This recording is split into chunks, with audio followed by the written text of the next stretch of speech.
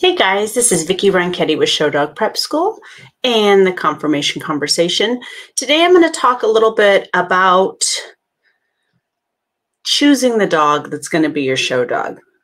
I was talking to a friend who's also a professional dog trainer, and we talked about how we both in our local dog training, basic dog training businesses, we offered, and for me, I offered for free a course on, or actually just a consult on choosing the right breed for you. Because so many times people will see a dog and say, wow, that's I love how that dog looks. That's the perfect size. Like, this is going to be great.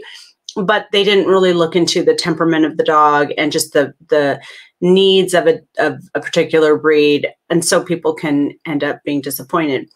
So we were talking about that in terms of show dogs too. And it's interesting because when we think about show dogs, we think about people know what they want. Like, we have this breed. But honestly, there's a lot of people that are not decided on what breed they're going to get, or they're tinkering between a couple of different breeds. So there's a lot to think about when you decide you want to get into dogs. Now, some people, like in my mentor program, for instance, they actually got into showing because they want to be breeders. So they want to breed dogs, but they want to be good breeders. So they want to get quality animals, and they want to show them and learn about this sport and learn about the whole process, is the whole thing. So somebody like that is probably not going to be wanting to talk about different dog breeds. For them, we're going to be talking about the individual dog they get. Like, who's the breeder going to be? What's this dog going to be? And then nail it down that way. But if you're not decided, then there are some things that you can consider to make getting into the show ring easier. Now, if you have your heart set on a breed and you've researched it and you're sure and you're like, this is what I want, this is what I've always wanted, this is what I'm going to have, then by all means, then you're going to get your dog. Then it's just about choosing the right breeder and the right individual dog, right, for moving forward with what you want to do. But if you're not decided, there's some things that you can think about. So if what you want to do is confirmation, like you're like, I love this sport, is so fun, like this looks like what I want to do, I want to do show dogs, then you, in a way, people talk about, you kind of got to pay your dues. And I do think that that's true to some extent. In other words, people are just not going to sell a stranger the best thing they have. And in some breeds, people can be quite protective and resource guardy, if you will, of their breeds. And they want to make sure that someone who's going to be getting a dog from them or getting into the breed is really in it for the long haul and really is going to do right by the breed. So there's those things to consider. So when you're thinking about the breed, there are some things that you can look at if you're interested in, like, getting a dog that you're going to be able to go in the ring, show yourself, groom yourself, present yourself, and win sometimes. If you have a good dog, you're going to win sometimes. I mean, people will talk about, oh, it's so political and the handlers always get it. Well, the truth is, usually the handlers get good dogs. I mean, people don't generally, I mean, I guess some people do, but when people are going to put a dog with a handler and pay that kind of money, they're going to give them a good dog. They're not looking to just, I mean, their good dog might not be as good as the next guy's good dog, but they're still assuming it's a good dog. So handlers, especially really, really good handlers, really well-known handlers, they have their pick. I mean, they can pick and choose whatever they want, and they're going to be offered really good dogs to show. So I'm always like, it's not really that it's always political, but they may probably groom the dog better and present the dog better, and they just have quality animals. If somebody sees a handler year after year after year, a judge, and that person always has good dogs, they're automatically going to get a look when they walk in there. And it's not because anybody's being shady. It's because they know that they bring them good dogs. They know that this handler always has something nice to look at. So there's a few things you can look at, though. One of the things you can look at is, breeds that have less numbers. So just not as many dogs, because for instance, if you're in California and you want to show a golden retriever, you're going to have a lot of competition, and it's going to be a lot of pro handler competition.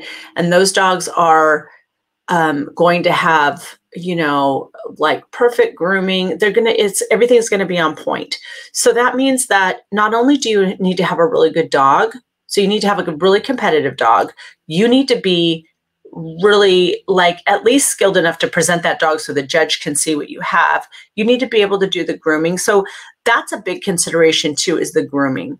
So I once had someone come to me, it was another trainer, and said, I want to get a show dog. I want to show dogs. So they were looking at either a standard poodle or a Portuguese water dog. And I was like, do not get a standard poodle. I mean, for one thing, it's a lot of work, but not only that, to learn really to be a good poodle groomer is on a whole nother level. It's not just like washing the dog and blowing the dog. It's everything. It's the trimming and the spraying up and the breaking down and the keeping in coat and the weekly baths. It's all this stuff. So if I know in my area, we have some of the best professional handlers on poodles, meaning that you can't touch their grooming, then I'm going to be like, it's going to be hard to do well with a poodle,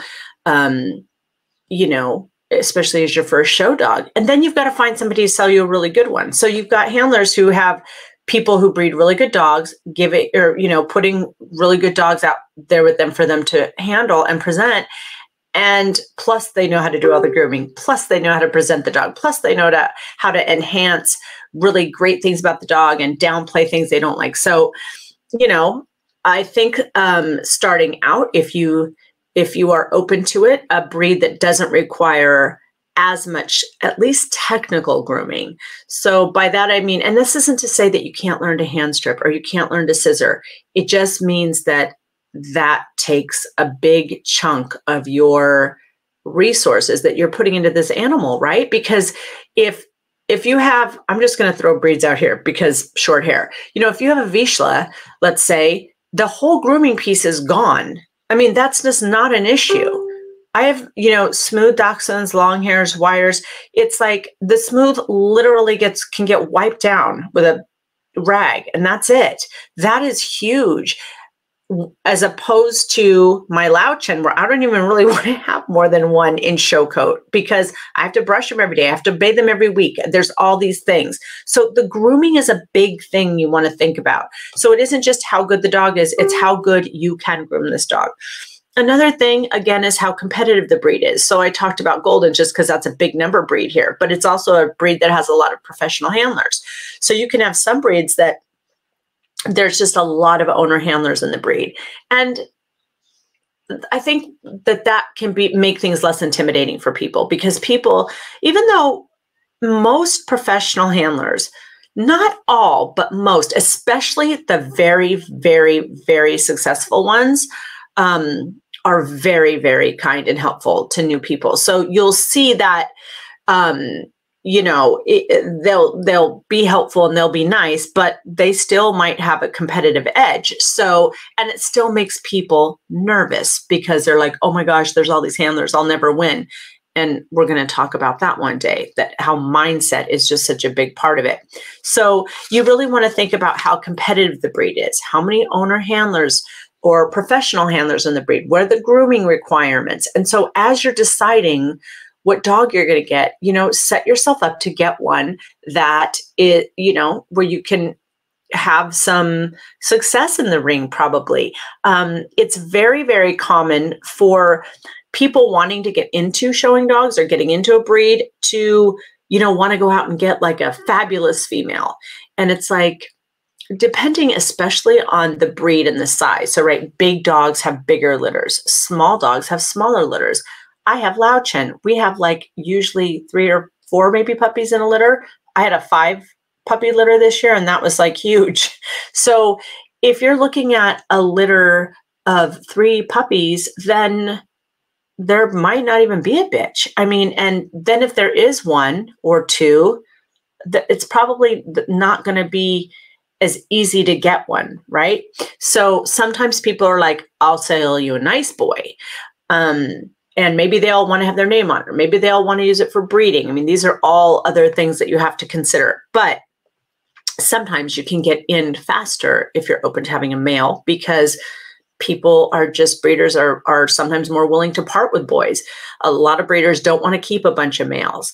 And males are fabulous. I mean, I adore boy dogs, and a lot of people adore boy dogs, but a lot of people, steer clear of them because it's like, oh my gosh, I'll have dog fights, and oh my gosh, he'll pee all over the house. Well, you can train him not to pee. You can use a belly band. I mean, it can be, a positive experience to get a male dog, because it's easier to get one sometimes, and you don't have to worry about, coming into season and the coat going crazy and all this. I mean, boy dogs have their own issues, don't get me wrong, but it ain't going to be coming into season. That's for sure.